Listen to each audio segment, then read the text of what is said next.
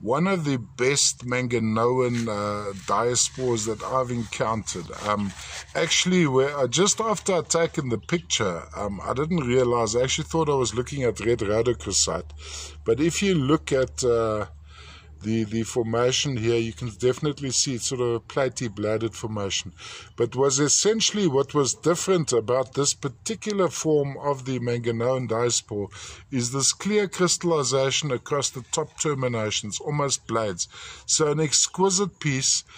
Matrix, of course, high braunite or bixbyite hematite matrix. This would hail from the southern Kalahari manganese field, so around about the town of Postmasberg and surrounds, close to Sishen and some of the bigger iron mines. From the Glossum mine in South Africa.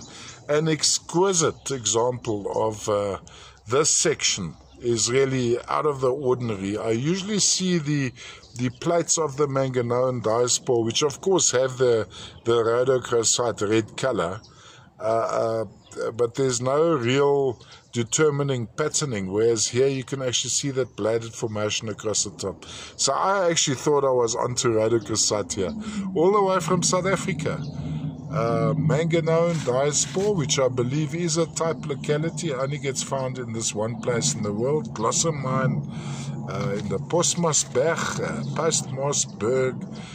deposits, Kalahari manganese field, or the Postmasberg manganese fields, south of the Kalahari manganese fields in the Northern Cape of South Africa.